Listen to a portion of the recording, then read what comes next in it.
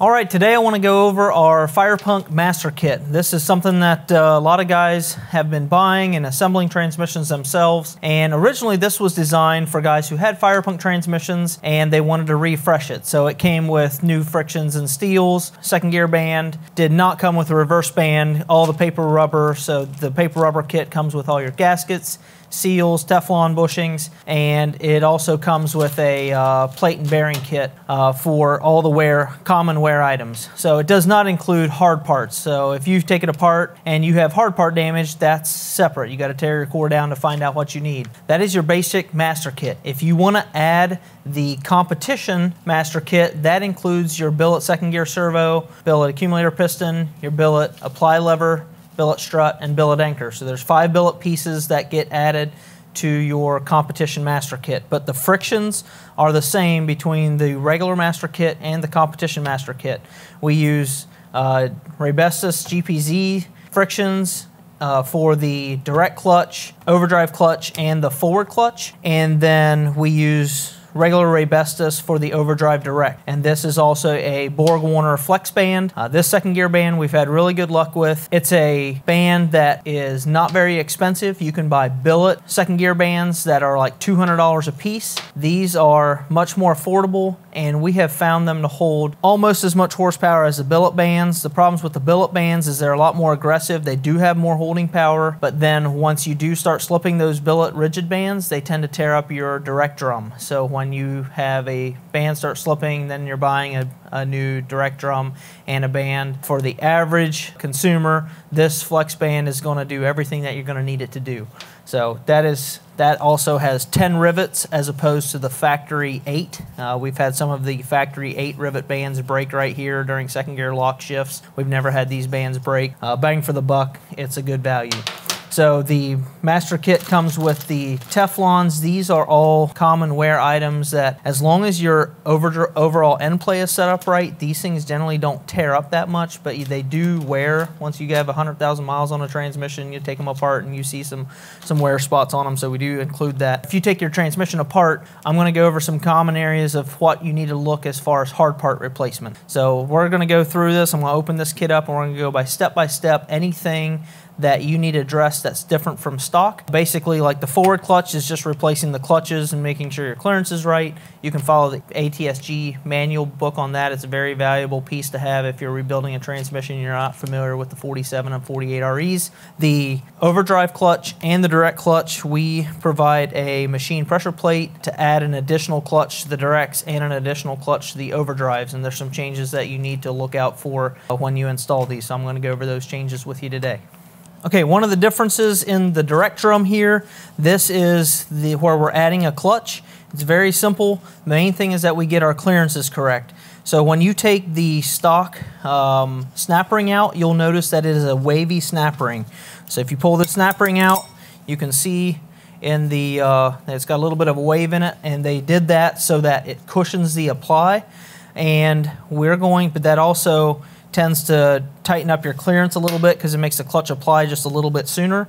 So to get rid of that, or to add an extra clutch, this is the factory pressure plate, and this is the machine pressure plate and snap ring that comes with the master kit. So you can see the differences in the thickness between the two, and we try to take as little material off this pressure plate as possible, because if you take too much material off of this, then as the clutches apply from here, you get deflection, and if you get deflection in this pressure plate, then you're not going to get an even clutch apply, and you're actually going to lose holding power. So it's key on if you do machine a pressure plate that you keep as much material in there as possible. We're actually in the process of having these manufactured. It's going to affect the master kit price a little bit because they're going to be close to $50 a piece. Just to manufacture the new plates, but it's going to be from a harder material, less deflection. It's going to make even better holding power. And the problems that we have is these pressure plates are hard to find, and often they get torn up, and then we're always buying all the pressure plates out of cores, and we run out of inventory. So you do away with the stock pressure plate that's fully machined, and then you can add another clutch and steel, and then add the machine pressure plate. And then the new snap ring is non-wavy. This goes in, And now we are ready to check for our direct drum clearance, and I'll show you how to do that. This is probably the easiest way to do it if you have a dial indicator. If you have feeler gauges that are angled, you can actually get it pretty close with a feeler gauge, but when you're going in between the pressure plate and the friction, you're likely to actually tear up the clutch. You have to be real careful not to tear up your clutch if you're using a feeler gauge between.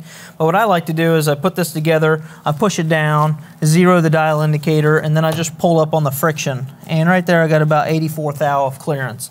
And really, these frictions, you can run these anywhere as tight as 75 thousandths if you're not doing a lot of lock 2-3 shifts. If you're wanting to do lock 2-3 shifts, we'd set them up generally in the 85 range, so pretty much between 80 and 90 thousandths.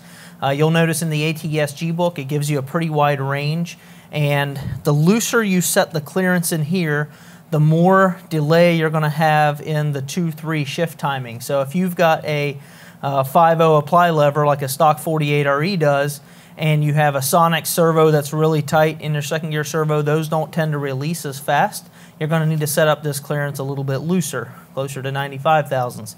But for our master kit, with our competition master kit with the TCS second gear servo and the second gear servo spring that we send along, we generally set them up right around 85 thousandths, and that seems to work well. And there are variations between drums. In-house here, we have selective snap rings that from 62 thousandths thickness all the way up to 105 thousandths thickness that we can change the clearance of the drum by just popping a different snap ring in. It makes it really easy. You guys don't have that luxury at home in your garage. I see a lot of guys, they take their transmission apart and they get their master kit and they're doing it on a Saturday or a Sunday and they put it together and their clearance is not what they want it to be.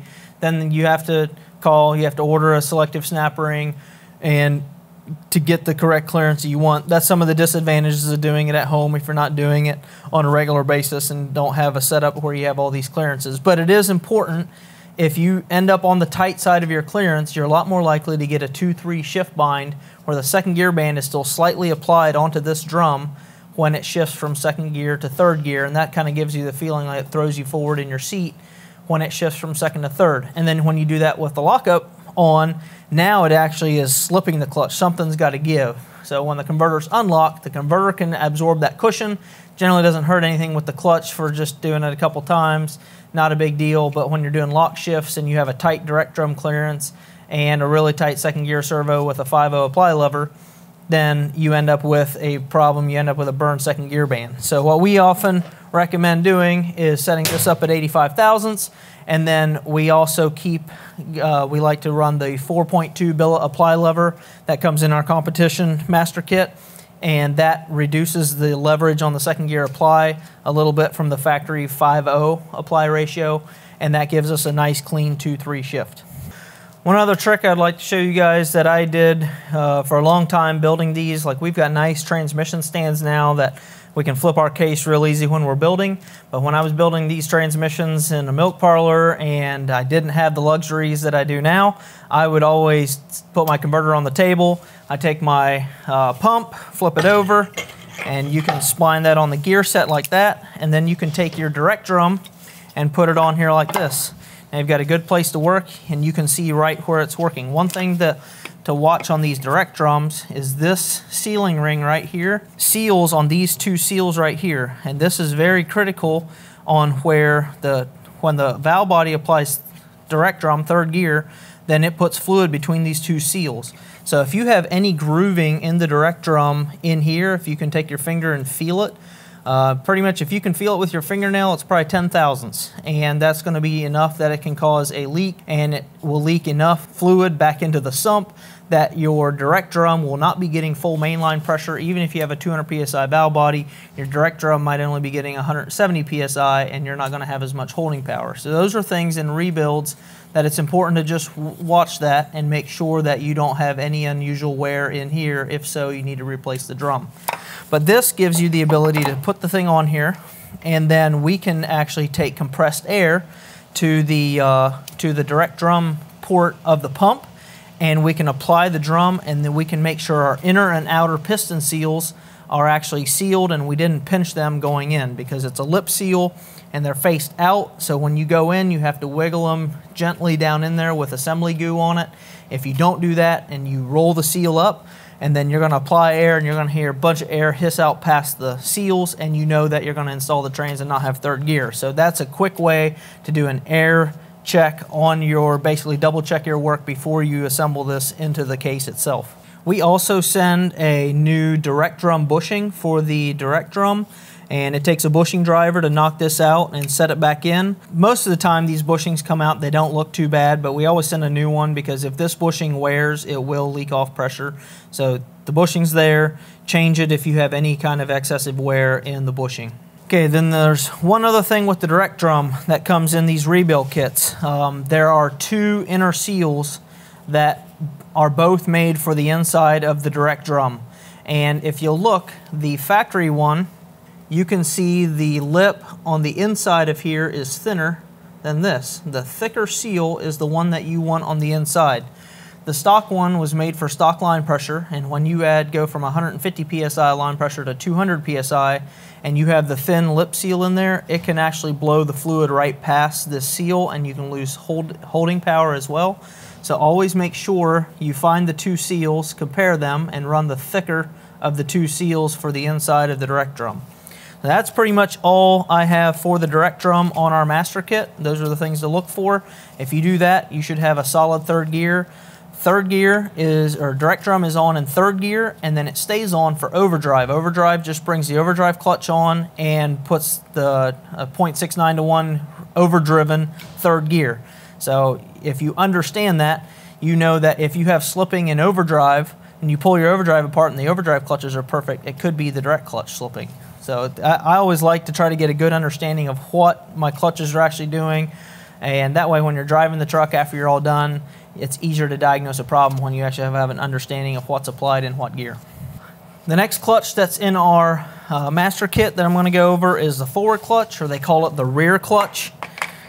So it's called the forward clutch because it's applied in every manual or every forward gear. And this is a good way, again, on this stack up to get all these splines aligned, and it makes it really easy to put in your pump assembly. And this forward clutch is the stock 48RE procedure, or 47RE. They're both the same. The only difference in the 47 and 48 is the 48REs have the thin teeth on the inside. That's a 48RE forward clutch, like this. 47RE have a bigger teeth. Here you can see the bigger teeth is for a 47RE, and the finer teeth are for a 48RE. So if you have a 48RE, we've seen, like back in the day, a lot of the 48RE planetaries were really hard to get, and people would tear up a 48RE planetary set, and then they would actually replace it with 47RE 5-pinion planets, and then they'd have to run a 47RE clutch. So if you take a 48RE apart and it has the bigger clutches in it, that means it probably has a 5-pinion 47RE planetary set in it. We see it quite a bit in cores that come in, and now there's finally aftermarket parts available to upgrade all these things with, replace them with 6-pinion planets, and we can get everything back to the 48RE stack up that it was designed to be from the get-go. As far as the rest of the forward clutch, this is the piston in the back of the input shaft. You can follow the ATSG book and get this forward clutch put back together. Pretty much when you put this together, the main things to look for on the forward clutch is you have to remember that this clutch is applied in every forward gear, so it is only disengaged in park, neutral, and reverse. So as long as this clutch pack is loose enough that you can turn the clutch pack by hand, it's probably loose enough that it's not going to drag the clutch in park or neutral. So we generally shoot for about 20 thou clearance in the forward clutch. That gives you some room. So I can turn that clutch by hand, and even without measuring, I can tell there's 20 thou clearance in there. We usually measure them anyway, but just for the sake of time, if you can reach in there and turn that clutch by hand, it is probably loose enough to not drag the clutch, because the only mistake you can make with the forward clutch is get it set up too tight, because then your truck's sitting in park and you can actually, park neutral, and you can drag the forward clutch when it's not engaged in forward. But forward comes on in first gear.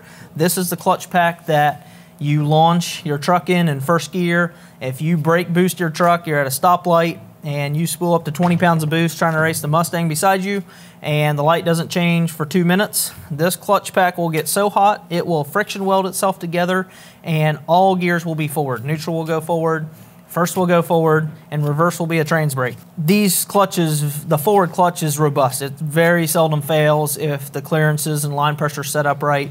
Pretty much if you weld them together, usually it's pretty much stupid is as stupid does. Like, you have to be pretty hard on your truck to weld the forwards together. Okay, so now you have your forward clutch, direct clutch done. Your second gear band, the way it works, it comes around here and it actually applies onto your third gear drum. That's why your 2-3 shift timing is so critical, because if your second gear band doesn't release fast enough, it's dragging on the, it is still applied to the outside when the inside clutch engages and starts spinning the drum. And that is also why second gear lockup. I tell guys, I mean, we do it all the time when we race, but we don't do it more than we have to, because put $20 in the piggy bank every time you do second to third gear lock, because it will catch up to you sooner or later, because this shift timing is harder on this band itself, because it has, when the converter's locked, there is no cushion to absorb any kind of shift timing issues. And the 47s and 48s, it's all hydraulic fluid applying this, and as the fluid temperature viscosity changes, your shift timing will change a little bit, so you can get a transmission shifting right. That's why when we race it, we try to not just start it up cold and go up and make it look cold. It's nice to get the fluid temperature up to about 100 degrees before you go make passes. That way your fluid's not really thick and you're more likely to get a shift tie up. Okay, next is the overdrive clutch. And so in the master kit, you'll see that you get a pressure plate, and again, it's machined. That's for added clearance, so we can add 6 clutches. That will gain you, every time you add a clutch, you're gaining surface area, and that gains you a percentage of holding power. Okay, the stock setup has the unmachined pressure plate, and then it has a wavy snap ring and a solid snap ring. And what you're gonna do, you're gonna take the stock pressure plate out, you're gonna take both snap rings out, and you're going to take the wavy snap ring and you're gonna discard it. You're just gonna set it aside. We're not gonna reinstall that. And then you just take this solid snap ring and you reinstall this down in the case itself. And make sure it's seated correctly. And then we take the machine pressure plate, and the machine part of the pressure plate sits against the solid non-wavy snap ring. And now between the material we've machined off the plate and leaving the wavy snap ring out, we've made room for one more clutch. So now we can go ahead and install friction steel, and get a total of 6 frictions in the overdrive clutch, and that's going to give you added holding capacity. And that's the main difference between a stock setup and our Firepunk Master Kit overdrive setup. And these are the GPZ frictions. And again, the do's and don'ts of an overdrive is a lot of people will tear up an overdrive clutch and don't know why.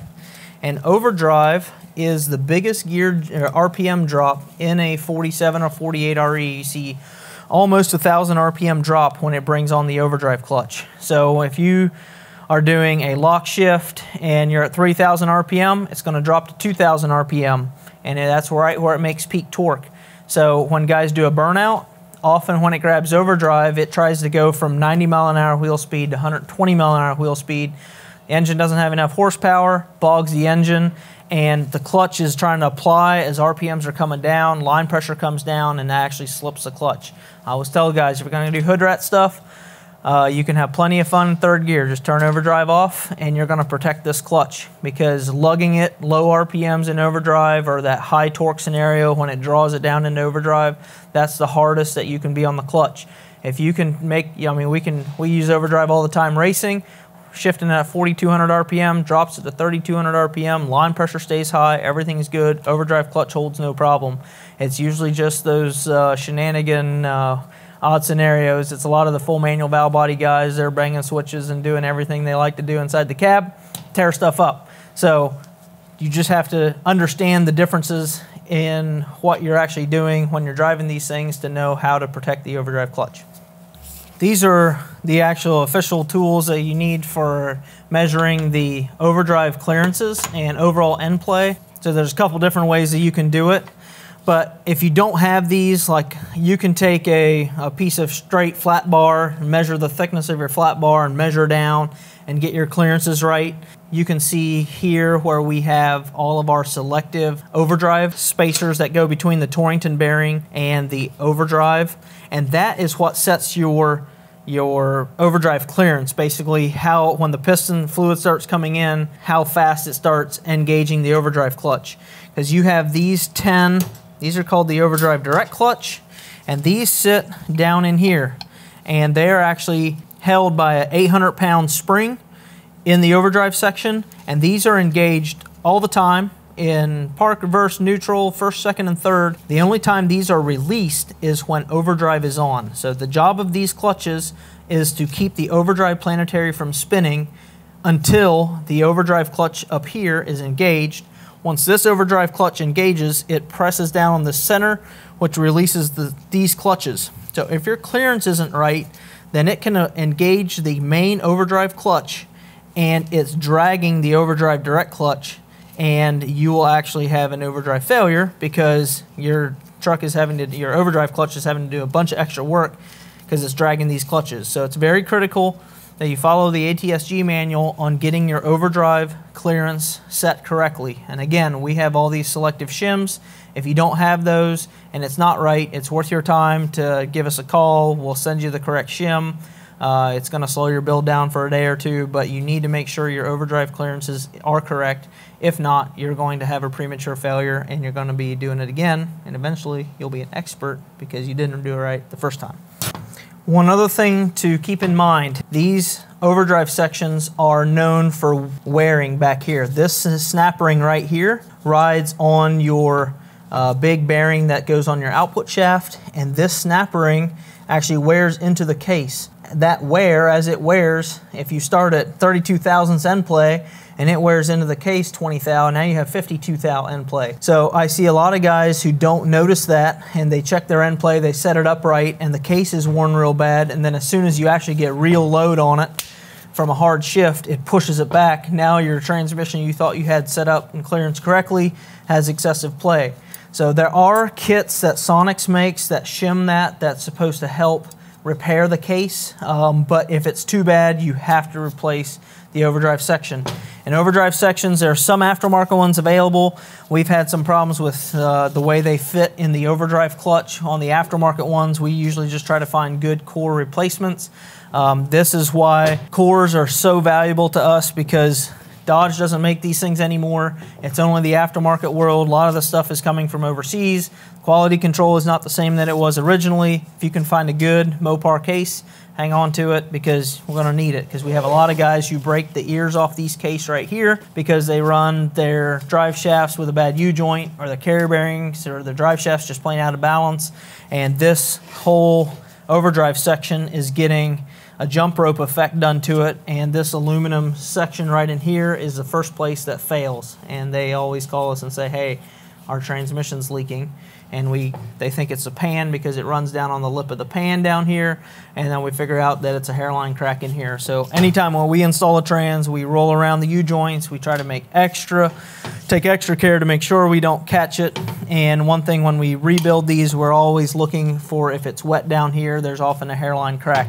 But there has been a time or two that we've sent these things out and we've missed a hairline crack because you physically can't see it with your eyes, but when you put fluid on it, it leaks. If that's the case, and then it's unfortunate, but the only way to fix it is to pull it and change that overdrive case.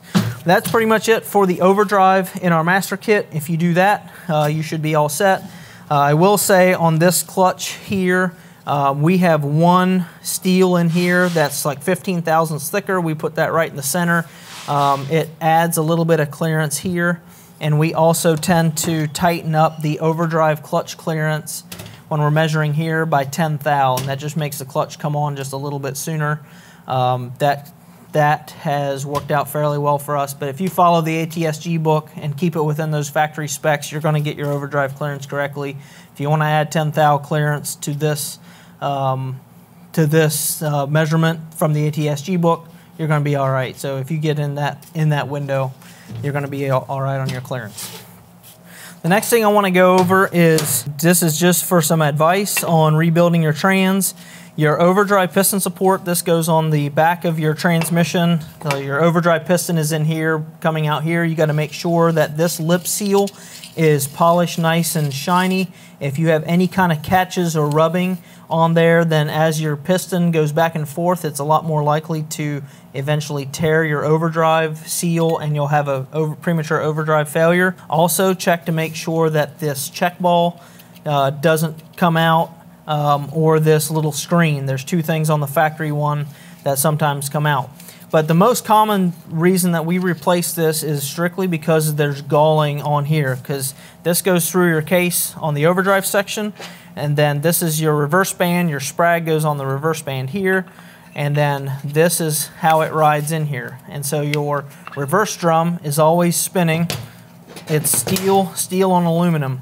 So I always look right here where this lube hole is, and if this aluminum is run over into that machined area at all, you should replace this. Then also inspect the inside carefully, because if your intermediate shaft has galled up on the overdrive piston support, what happens is the aluminum will gall and it will block these lube holes. And if it blocks the lube hole, then there's no lubrication going on this sealing surface here, and it will start just wreaking havoc on that whole thing, and then it ends up blocking the lube hole going back to your overdrive section.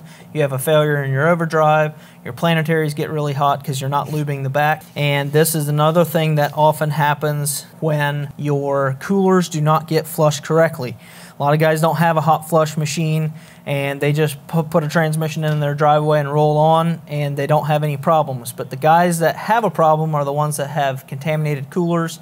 Say you broke an input shaft on your stock trans and sent a bunch of crap into your cooler system, and while your truck was hot, and now your cooler's cooled down, and all the fins will actually contain all those little metal contaminants. And then you drive your truck with a brand new transmission. As soon as your cooler expands again, it releases all those metal contaminants, goes right back in the rear port of the transmission, which is fed directly to the overdrive piston support. And now all those little metal contaminants come in here and they run between the intermediate shaft and the aluminum overdrive piston support and on the reverse drum to piston support. And now your brand new transmission with 50 miles on it is already starting a problem that you really probably won't see in the first 500 miles. You're not going to see your heat problems and blockage problems for a couple thousand miles, but then you're going to call me in a couple months and be like, Levon, I'm having a problem. My transmission's overheating. It's not acting right. And we pull the thing apart and it's all galled up in here. And when in reality, it's not really a workmanship issue. It's the problem was install air, and whoever installed it didn't do their due diligence getting their coolers clean. So those are things that people don't realize how important it is to get their coolers clean, because they're just like, it's a little bit of crap, it'll go back in the pan. When in reality, whatever comes out of the cooler gets fed into the case and directly right onto the aluminum overdrive piston support. It is very important that your coolers are clean on a new transmission install. Okay, this is your planetary set, your forward planet, your rear planet. You can see this is a 5-pinion 47RE. The 48REs will be 6-pinion, and this is where we get to all our plate and bearing kits, or our thrust washers. That's your intermediate shaft. So there's your planet. This is the outer race. Here you can start seeing some of this wear. In reality, there's no material actually being dragged into these little ports. Very common to see this little bit of discoloration, but what you don't want to see is when it is actually galling and tearing this up. But that's why we always send our new thrust bearing kit with our master kit, so that you can change all these and have these new. And there's a plate and there's a thrust washer between every planet and race and the sun shell. And you can see this is how the 47REs, the 48REs are a little bit different back here. But those are all things that you just make sure, like this is an aluminum planetary. If your overdrive clip or if your overall end play is too tight, then you see this plate right here will actually wear down into the aluminum and it'll tear this up. That's why we often upgrade these to the steel planetary. The 47 REs all had the aluminum planetaries.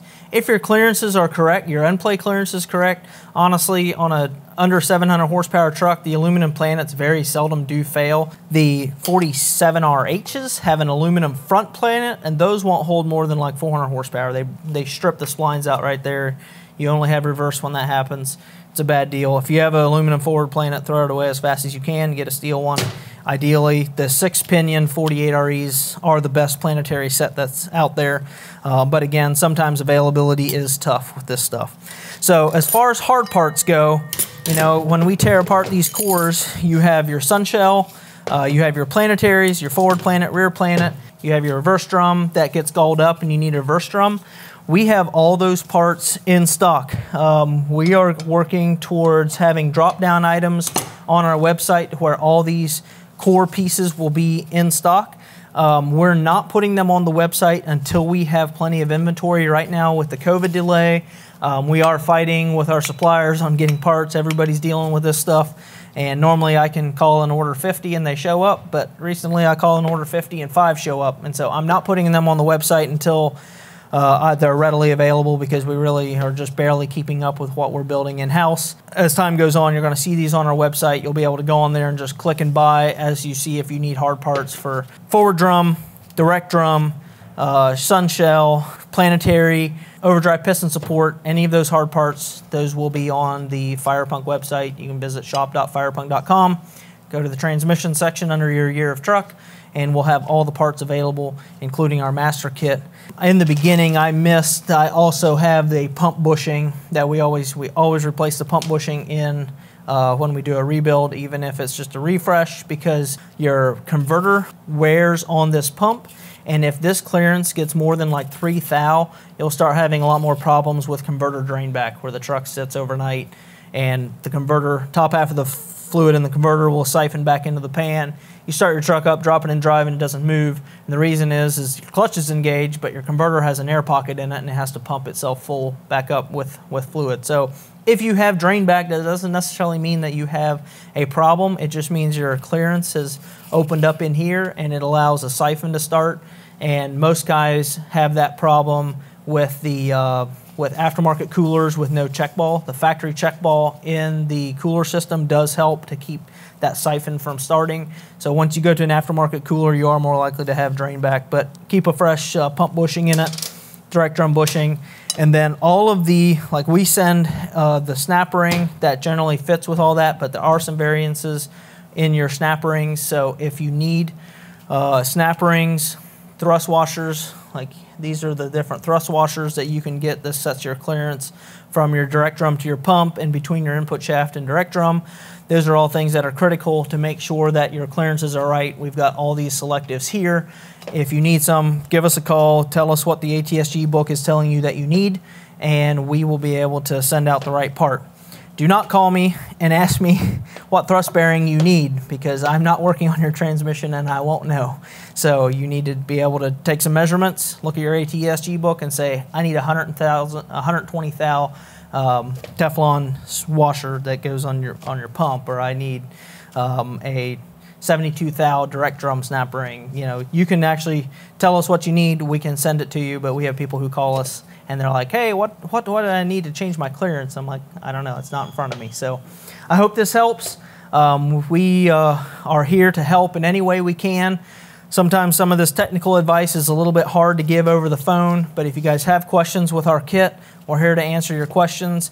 But you see what you get. The normal master kit is all the wearable parts. The competition master kit includes the billet servo, strut, anchor, and accumulator piston apply lever, and combined you'll still need a valve body. Valve bodies is something that we've actually taken off of our website recently because we are having a hard time keeping up with the valve bodies, just what we have in-house, and we're going to be putting them back on the website as we get caught back up. We're just trying to not outsell. Like right now we're a couple weeks out and we're trying to do everything we can to staff up and keep everything going. So hope this helps. If you guys got any questions, call the shop, 614-733-3744, or shoot me an email, lavon@firepunk.com. If you got any technical questions on the trans, I'd be glad to answer it.